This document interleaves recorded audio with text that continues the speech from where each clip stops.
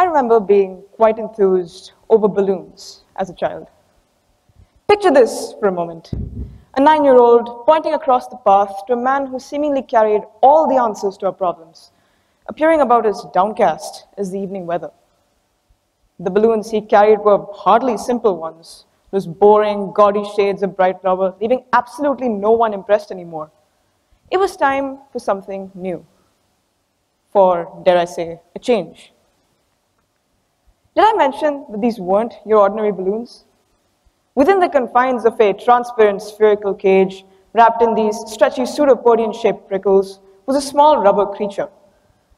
It could have been real for all it was worth, with the way I wished to free it from its confines, watching it bounce about at the end of the stick that I held. On second thought, perhaps having a live animal at the end of a flimsy rod in the hands of a 9-year-old isn't the best idea. No wonder we don't have pets at home.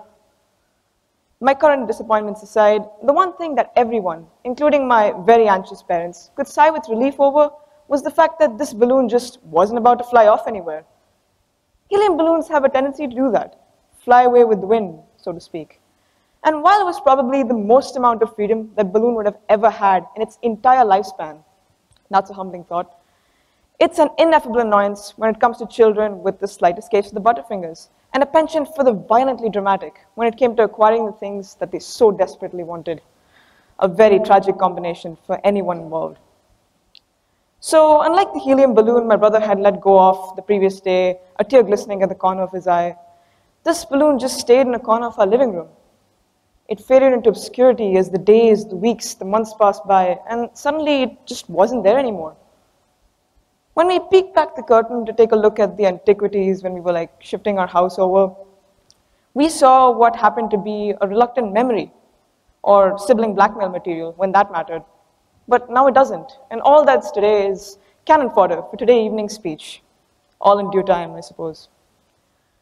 While we're on the subject, time has not an ounce of respect for anyone who doesn't pay up the due amount of it. But how it affects you depends on whether you choose to rise above your past with a flourish, fly with the winds, or whether you choose to sit down and accept the status quo, taking what it takes one step at a time. And thus, it begins, the winds of change. It's interesting to consider the human mentality towards change as a whole, because accepting it in all its multifaceted, disguised forms at first glance is not only rare, but unlikely. This aversion to change could stem from all kinds of things, for instance, an assured certainty of events to come, what it could mean for your headspace, for those you love, some semblance of control. And for some people, it's some reasons more than others. That's perfectly all right. Humans are hardwired to resist changes. It's how our neural connections are set up. Even monkeys like change better than we do, according to some studies. Maybe that's why we evolved from chimps, and now we're just stuck here in this form of limbo. But I digress. Taking whatever comes one step at a time is instrumental to a fruitful existence, because it is inevitable that something of the sort will walk over, stick its foot out, watch you trip with a casual indifference, and the only person left to pick up the pieces will be you, yourself. It's hardly circumstantial.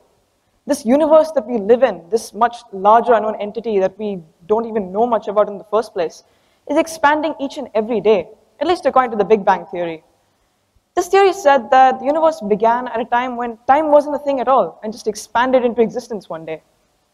A complementary theory called the Big Crunch also predicts the end of things as we know it, where the universe will shrink in itself and cease to exist forever. However, to test that theory, it's still 15 billion years down the line. We should be fine, right? It's completely out of our purview, not quite relevant to our existence as we know it. In fact, I think it would take 15 generations of humans to wipe ourselves out 15 times over just so we can get to that particular stage. So let's talk about something a little closer to us. The sun, aging gloriously like fine wine, the closest cosmic wonder to us. Except, no it isn't, it's due to explode in a few billion years or so. At the same time, it's not something we can hope to change, right? So let's talk about something we can change. Our planet, the state of our planet.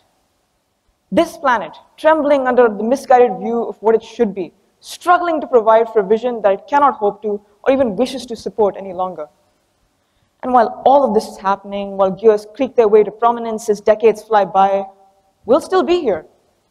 in our little boxes, arguing over green slips of paper and our petty senses of self-worth, while everything else just goes up in the air. Time moves along with different stakes and different paces. Relativity is hauntingly beautiful in that way.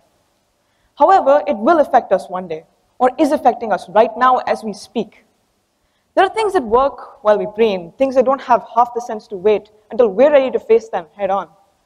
This anorexic infrastructure will suffer another purge, one that it can't hope to return from. This planet will wilt, it will shrivel, and yet no one will pay heed to the warnings completely before it's too late, before this olive branch that we stand upon with our foolish complexes and pride will crumble under the miserable responsibility that we've thrust upon it. So until we look past these glaring issues in our simplistic societies, in this simplistic picture, the larger picture can never be taken into account or pointed at with a certainty. Think of it as an unboxed jigsaw puzzle, one that you've never seen before. Unless you begin to put together smaller parts of it and connect them with threadbares of thought, you will never be able to point with a certainty at what the larger picture is even supposed to remotely look like. And just as it takes your fingers attached to a hand, attached to a full arm hanging off an organism, it will take the collective strength of everyone involved to even make a dent in what time has planned for us. And if it's hard to accept, if it's hard to see what some see with a grim determination and campaign for each and every day, do not write it off as blasphemy. Everyone has a similar set of appendages, a mind that is capable of comprehending the world in so many different ways. And so do you. If I was to point behind me right now and tell you that's the color black, you would probably agree with me. It is the color black, right? But I would never truly understand the sentiment that you assign to the color black. I would never truly understand the way your cells comprehend the color black. And I could never write off the way you acknowledge the color black because that would be hypocritical, and I'd have to write off my own view of that as well. Then we'll have an existential crisis on our hands. We don't have time for that. It's a matter of perception. It's a matter of being able to borrow someone else's telescope or something else's telescope and see through it, no matter how much limited time you have. Whether you see what it is that you thought you would never see and were enlightened forever, or whether you saw a demented reflection staring back at you through shattered lenses, you still saw that change in view. You didn't just shrink within these self-erected barriers and sit within ignorance, and neither did you fly away with the idea either. That's irrelevant to the matter at hand. What's relevant is that you accepted that change in view. You saw it for what it was and drew judgments based on that rather than someone else's words. And in the end, if we are united by anything, it is by our need for survival and our collective humanity. The duo sometimes posed as two sides of the same coin. If we can bring these things together under the larger umbrella of the larger scheme hovering above our heads like a guillotine set to fall any moment, we might have a chance at averting that crisis. We might have a chance at coming together and stopping time, in the technical sense, of course. To part ways today and commence the acknowledgement of what is already at play, I like to end with a stanza from Amanda Gorman's Change Sings. I hear change humming in its loudest, proudest song. I don't fear change coming, and so I sing along. Thank you.